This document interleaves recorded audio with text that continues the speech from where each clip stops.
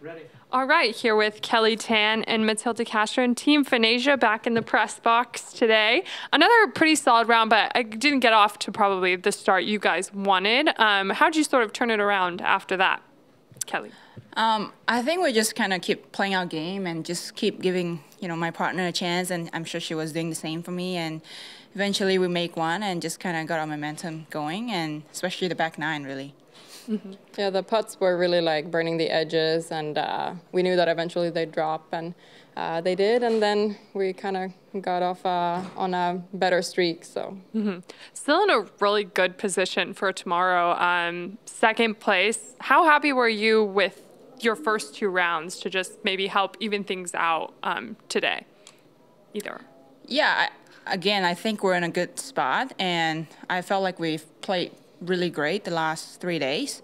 That's why we're where we are today, and we're just gonna really try and go out and have fun tomorrow. It's best ball, so we're gonna, make birdies, and hopefully we'll see where it puts us at the end of the round. How are you gonna make birdies tomorrow, Matilda? What's the strategy there? Hit the fairway, then hit the green, and then make the putt.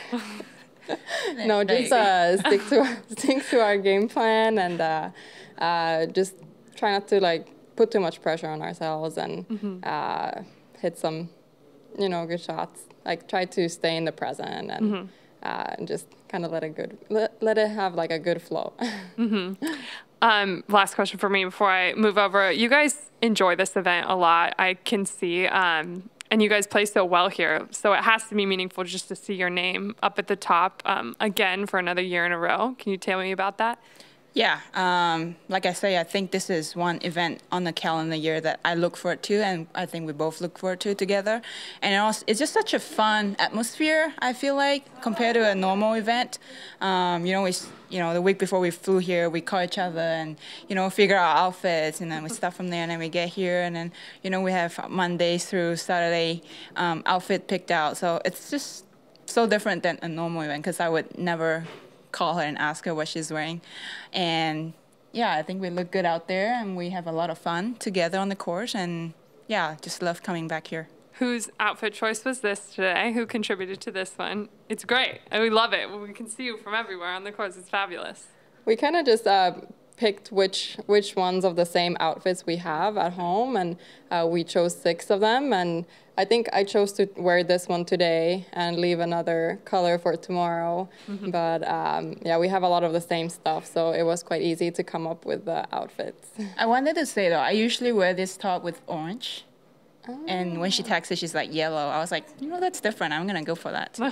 I always wear it with yellow because it has a little bit of yellow. I love it. It looks great. Go ahead. You were talking about the event, how it's a unique event that you look forward to. One of the unique things about it is the walk-up music to 18. You guys picked a very popular song, "Party in the USA." Whose decision was that? Why'd you go with that song?